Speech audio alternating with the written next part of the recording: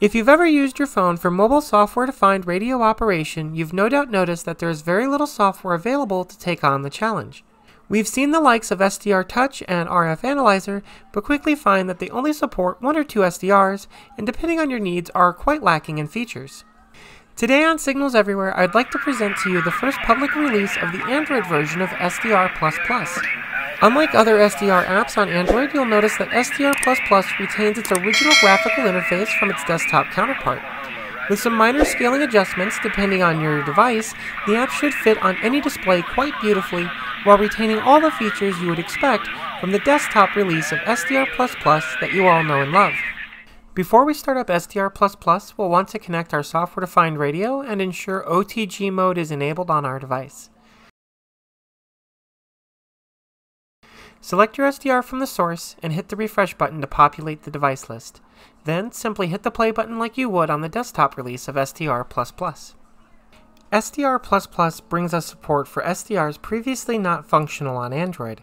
As of this recording, that includes the RTL-SDR, the Airspy series of software-defined radios, the HackRF, RF space SDRs, and of course anything that you can connect to with an SDR++ server by using the Android version as your client. For example, I was able to remotely view an SDR Play RSP Duo even though there is not currently native support for it within Android.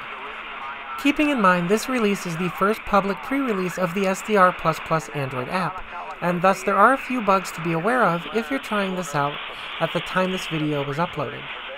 Some of the issues that are currently being worked on are some UI glitches, audio latency issues, and occasional crashing, neither of which is something that I had experienced while testing the application.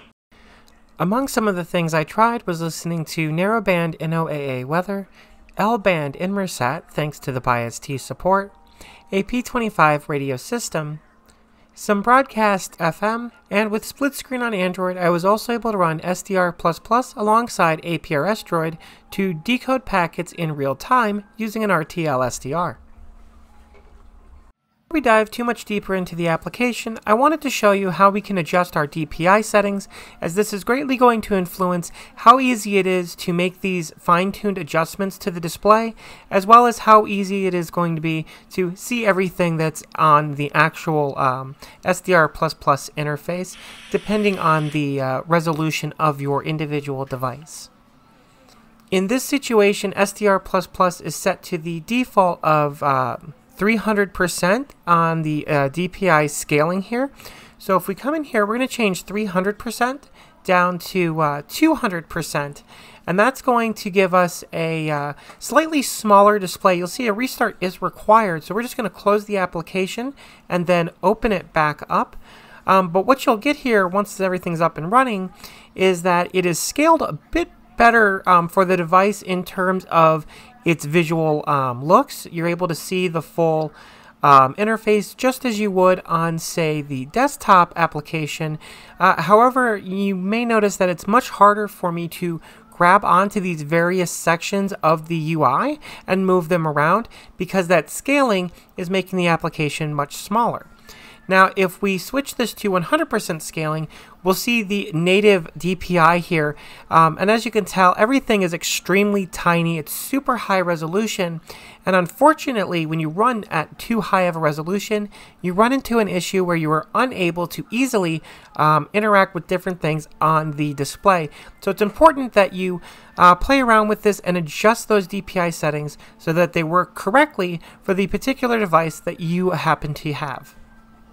So in order to show the real utility here of having SDR++ being just as capable on Android as it is on, say, Windows, Linux, or OS X, is I wanted to go ahead and use some of the built-in modules for SDR++, and I thought a nice way of doing that would be to go into an HF-capable device, and we're going to set up a multi-VFO, basically adding a second radio module, so that way we can listen to two single sideband voice channels at the same time within the 80 or 40 meter ham bands. So the first thing we're going to want to do is scroll down to our modules window, and what we need to do is actually type in a name for this new module.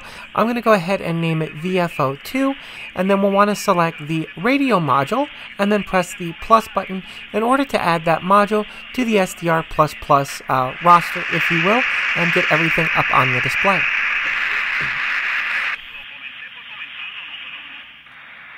Once that's taken care of, we can now grab each of those individual VFOs or radio modules and then tune them in to whichever two single sideband channels that we wish to, and we can listen to them simultaneously.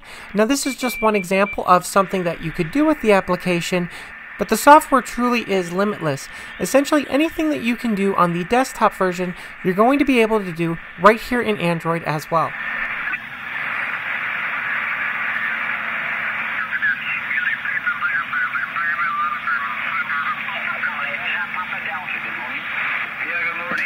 Alpha 5, Papa Delta. The name is James. The QTH is in Shawnee, Oklahoma, right in the middle of the U.S. Wow, you've got a nice signal here. What are you running for an antenna and power? I really want to show how much better SDR++ is on Android in comparison to some of the other stuff that we have. Let's go ahead and take a quick listen to a few FM radio stations using RF Analyzer and SDR Touch so that we can compare it to SDR++. Where would the body be? This many parts. Body. I cannot say to the hand, I have no need of you. Or in the head to the...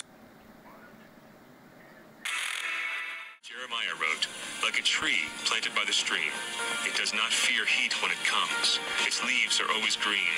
It never fails to bear fruit. This is Chris Stefanik from RealLifeCatholic.com. To cheat taxpayers. So that in itself is unprecedented for a former and maybe would-be president. There is also a very advanced civil investigation in New York. The New York Attorney General is working on this case, and it looks at whether Trump's...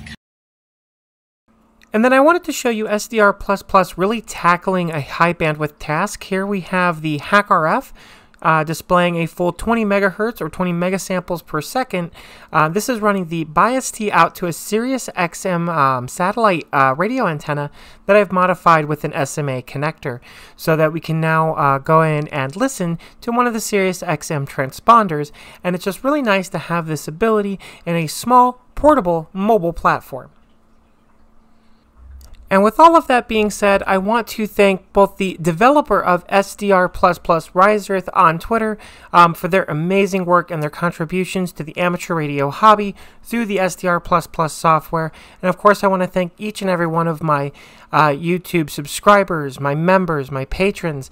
Each and every one of you that share, like, and even contribute financially to the channel are helping keep this channel alive. And honestly, you're helping me pay the bills in the process as well. So I just want to thank you all dearly from the bottom of my heart. Thank you for supporting this channel, and thank you for being here. And yeah, I cannot wait to see you all in the next one. Bye.